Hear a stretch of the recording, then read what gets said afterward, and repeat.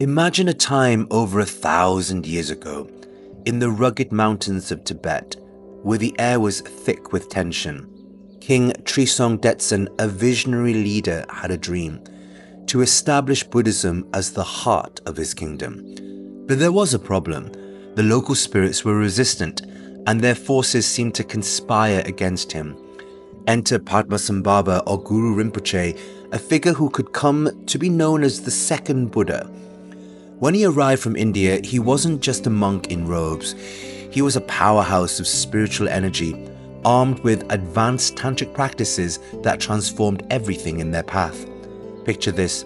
He faced down hostile spirits, not with weapons, but with the profound wisdom of Vajrayana Buddhism, a practice that emphasizes transformation and visualization. He didn't just subdue these spirits, he bound them to serve as protectors of the Dharma, weaving local beliefs into the very fabric of Buddhism. He introduced the concept of terma, or hidden treasures, teachings meant to be discovered by future generations. It's like he planted seeds of wisdom throughout the land, waiting for the right moment to bloom. Can you imagine the excitement of finding a hidden treasure that speaks directly to your spiritual journey? And then there's Guru Yoga, where devotion to one's teacher becomes a lifeline to enlightenment.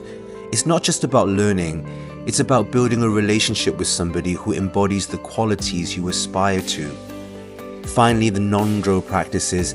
These are the foundational exercises that prepare you for deeper meditation. Spiritual warm-ups, helping you get ready for the profound insights that await. Through Padmasambhava's vision, Tibetan Buddhism emerged a rich tapestry of tradition, culture, and spiritual practice that resonates even today. His legacy is not just within monasteries, but within the hearts of those who seek a deeper connection to their own spiritual paths. This week, let's focus on his 7-line prayer in English, in Tibetan, and also his root mantra.